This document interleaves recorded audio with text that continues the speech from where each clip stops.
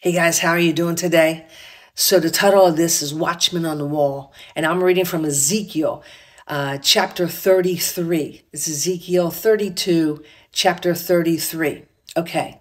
And again, the word of the Lord came unto me, saying, Son of man, speak to the children of the people, and say unto them, when I bring a sword upon the land, if the people of the land take a man of their coast, takes a man and he becomes a watchman, and he sets him for a watchman.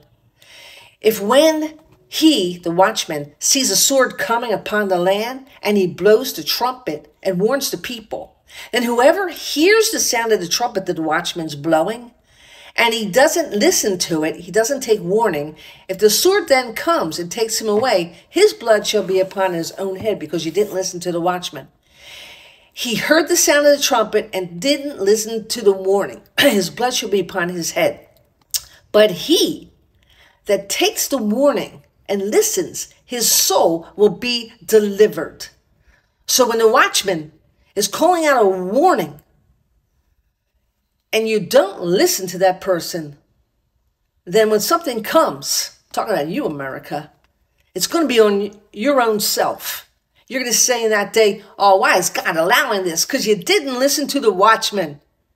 I'm here to say, listen to the watchman. Yes, I'm speaking strongly because America is under judgment. Take heed and listen so your soul will be delivered, because we are going to be taken over as a nation. I've seen it in open visions. We're going to be taken over. Heed the watchman. I'm saying to you. All right, chapter 33, 5. But if the watchman sees the sword comes and blows not the trumpet. So now, if the watchman who was set upon to warn the people sees the sword coming, sees the danger coming, because there are watchmen like that, and doesn't warn the people and blow the trumpet, his blood or her blood will be upon her or his head, because he didn't warn the people. He is taken away in iniquity.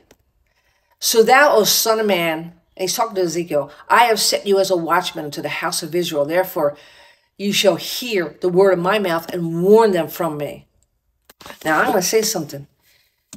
He set Ezekiel in the house of Israel to be a watchman, because that's God's mercy. You think God doesn't have watchmen or watchwomen today to set before a nation to warn you? He does. He does. He's still the same God. He's still the same Lord, and moves and operates in that way. So take heed, Christian, and listen, because the signs of the times are all around you. We are in the end times. My time is up.